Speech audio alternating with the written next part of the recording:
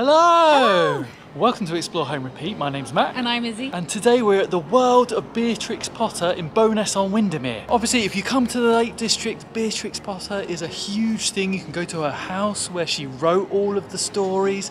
But this place is kind of a interactive kids kind of museum where you can kind of explore the world of Beatrix Potter and all the characters there. As always, we're here to find out what it's like, if you should go, and if it's worth the ticket price.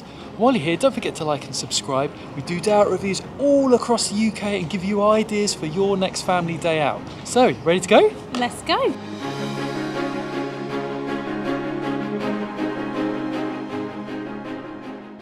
So we're just coming into the main entrance. This really beautiful centenary clock.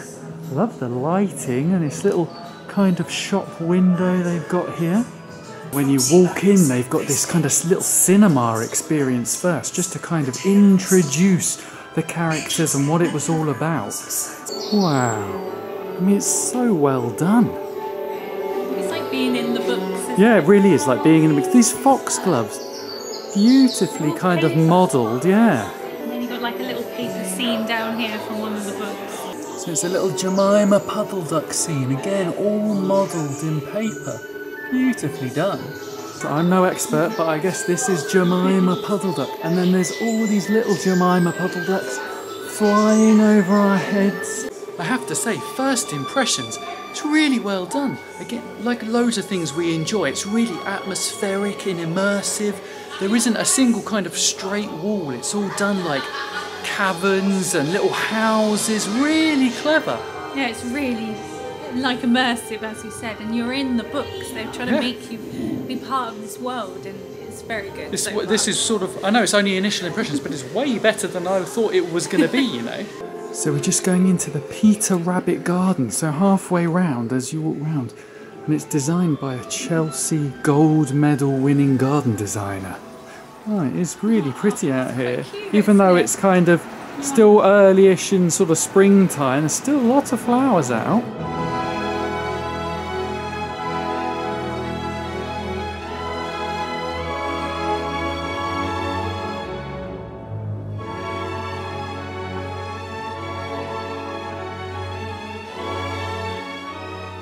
So it's kind of like a recreation of Hilltop, but I feel so immersed in it. I feel like I'm living a bit of childhood. And Hilltop is Beatrix Potter's original house that she bought in the Lake District, so you can go and visit that. It's a National Trust place. But again, the things like that spade in the background, that features, I'm sure, in one of the kind of books, I'm sure, all of these things. Obviously Peter's jacket, when the farmer, I think, puts it on there. I think you could very easily just carry on along the tour and miss the garden, but make sure you check it out, even no matter what time of year. I think it would be really pretty. Right, on with the tour. We're just walking down into almost like this cave kind of thing, and I think it's Mrs Tiggy Winkle. Yeah, it's her little house, and Lucy's come to visit. If you've got little kids, particularly if they like these books, they are going to absolutely love this. It is just brilliant. It's so well done. You just think you're in the books of Beatrix Potter. I'm so impressed. I really wasn't expecting much at all from this place. And it is just brilliant. All the music as well in the background is great. And now we're going into an area that seems to be about Beatrix Potter, her history and everything she achieved. The kind of buying a load of land in the Lake District and giving it to the National Trust. Whilst the adults are kind of reading all this kind of historical information and learning about Beatrix Potter, there's a load of games here for kids to play whilst you're doing it. So again, they really thought about the fact this is for adults and for kids.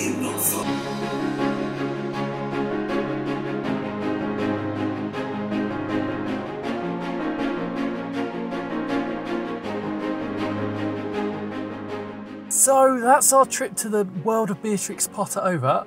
What did you think? It was actually really good. I don't know, I just really enjoyed it. Maybe it's because it was quieter. Yeah. And we got the full experience, and we actually just stood and looked and admired at everything. So yeah, I was really impressed. I wasn't expecting anything at all. I was really expecting kind of a bit of a tourist trap, really, kind of cashing in on the whole Beatrix Potter thing. It was really well done. A really good little kind of hour or two. Probably couldn't spend any more time than that. cafe was small with a half decent selection. So if you can combine it with a spot of lunch, I think you've got a really good little afternoon out there.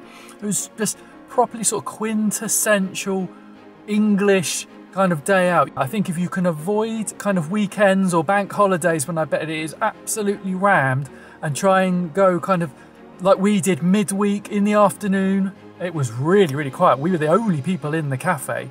Really highly recommend that place, and for the price I think it's an absolute bargain. Really good in sort of a touristy town like Bowness. I think that's a really good couple of hours. So I hope you enjoyed that video. We're off home now. Don't forget to like and subscribe, and we'll see you next time. Bye.